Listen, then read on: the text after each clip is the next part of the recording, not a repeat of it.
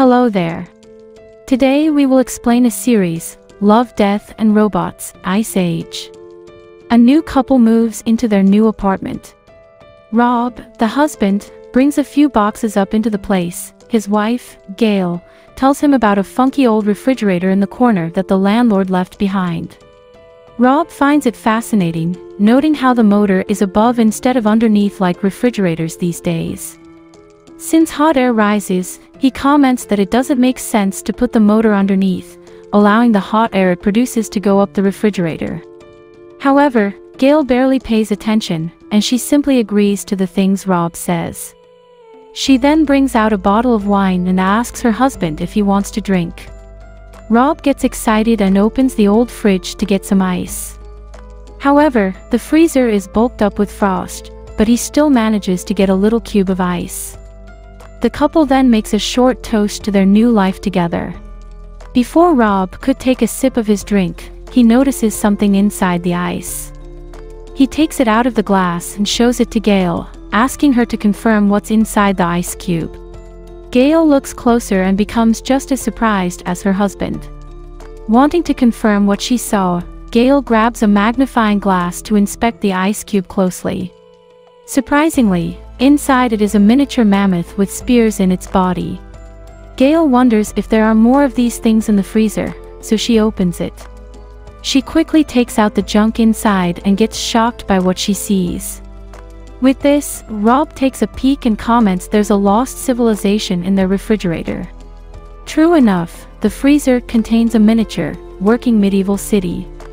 Everything inside moves so fast, with the little people going through their day normally, unaffected by the two giants hovering near their city. In disbelief, Gail claims that what's happening doesn't make sense, and Rob agrees. She then clarifies that they're seeing an early medieval city when woolly mammoths died out sometime in the late Neolithic period. Rob shrugs it off and simply agrees with his wife to hide his ignorance. Later on, Rob buries the frozen mammoth in a pot of dirt. Rob seems sad about it, so Gail lightens up the mood and says that it'll probably make for a good fertilizer. Curiosity takes over, and the two check the freezer again. To their surprise, everything has changed drastically. What used to be a medieval city is now a modernized place during the Industrial Revolution. Factories and railroads are built, covering the freezer's sky with smoke. The couple notes that they've only been gone for 10 minutes, but decades have already gone by for the miniature people. With this, Gail theorizes that time moves differently inside the freezer.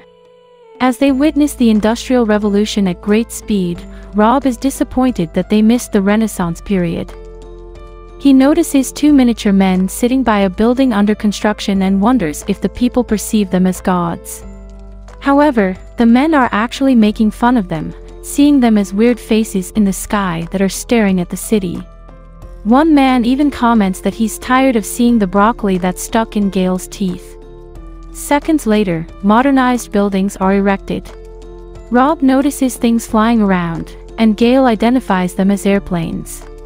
As more skyscrapers are built, Gail believes that the miniature people have reached the present time. Rob confirms this when he sees a Starbucks store and comments that the cafe really pops out everywhere. Just then, he notices something weird, so he takes a closer look. Suddenly, a missile falls into the middle of the city and explodes. The explosion blinds Rob, making him back away and fall onto the floor. Gail helps him up and tells him to calm down, but Rob panics, exclaiming that tactical nukes are exploding in their freezer. However, Rob's face is as red as a tomato, and Gail could barely keep a straight face. As the freezer explodes with huge nuclear bombs, Gail hands a shiny toaster to her husband, letting him see how the heat from the explosion caused his face to glow red. Rob groans, but then he notices that the situation in the freezer just became worse. The couple stares at it as they hear screams, gunshots, and explosions. With this, Gail closes the freezer and says that the people can't possibly outgrow war in a couple of minutes. Hearing this, Rob asks what they should do, and Gail responds that they should order pizza.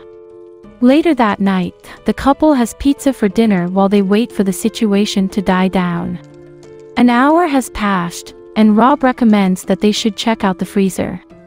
He hopes that the miniature people had a chance to rebuild their city, but Gail gently tells him that they need to embrace the possibility that they didn't make it. Still, Rob goes to the freezer and opens it anyway. To their surprise, the freezer glows with luminous cities and flying cars. Gail claims that it looks like the Emerald City, but with less emerald and more futuristic devices. The sight of this makes Rob ecstatic, marveling at how beautiful everything is. Suddenly, a building emerges right in front of them, and Rob jokes that it looks like an adult toy. Just then, everything escalates, and a massive pyramid appears in the middle of the futuristic city. It glows brightly and consumes power from the bridges attached to it. Eventually, it turns into a diamond-shaped fortress and consumes the whole city until it bursts into a ball of energy. The majestic energy explodes like a star, and streaks of light begin to zoom around Rob and Gail's kitchen, filling their apartment with light. The wondrous light fascinates them both. During this period, it seems like the miniature people have figured out the secrets to time and space travel.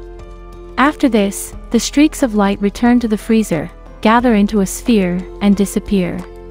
This wipes out the smiles on Rob's and Gail's faces, confused at what they just witnessed. Rob wonders if the miniature people will ever return, but Gail thinks it's unlikely.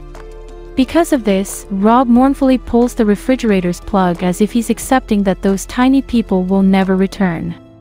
Knowing that Rob has grown fond of the miniature people, Gail hugs him in comfort. She then closes the freezer, deciding to call it a day.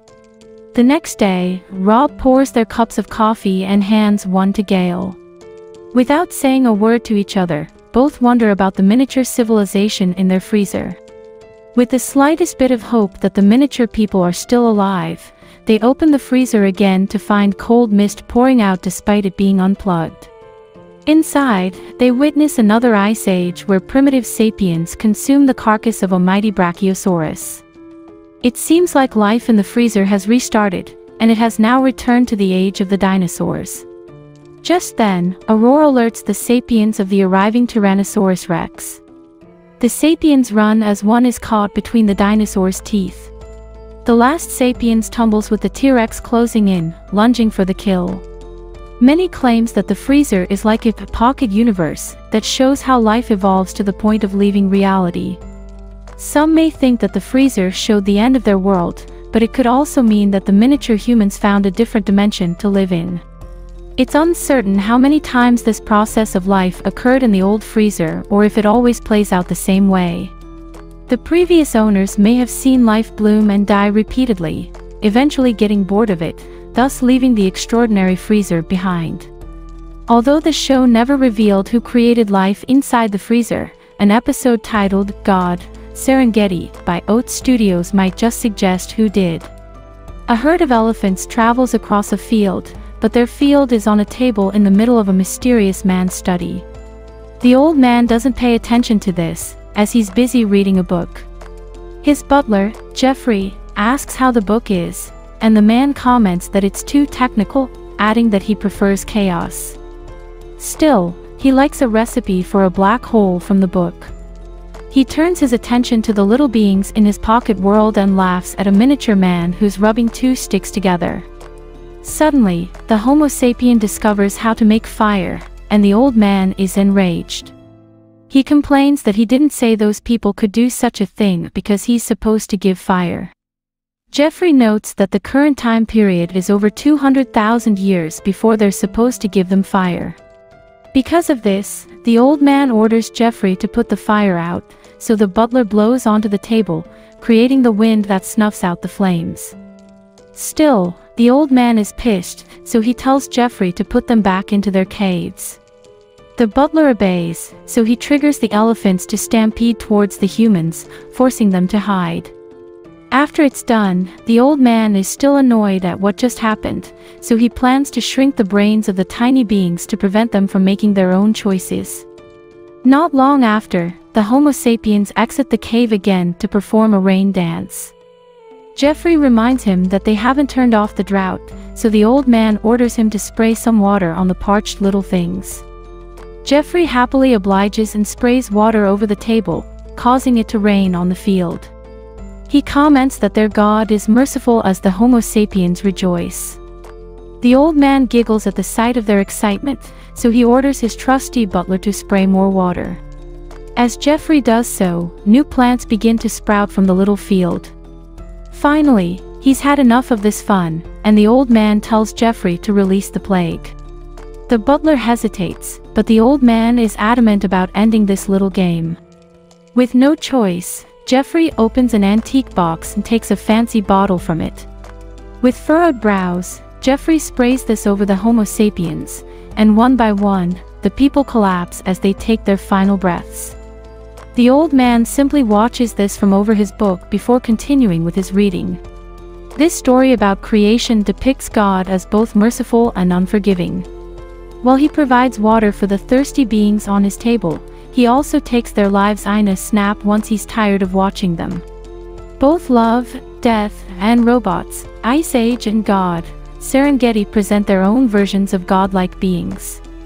Rob and Gail watch life grow and die without intervention but with sympathy for the civilizations they witness. In contrast, the other presents a more involved God who's apathetic to the lives on his table, treating them as entertainment that he can simply turn off. Subscribe for more videos like this, turn on notifications and leave a like to help the channel out.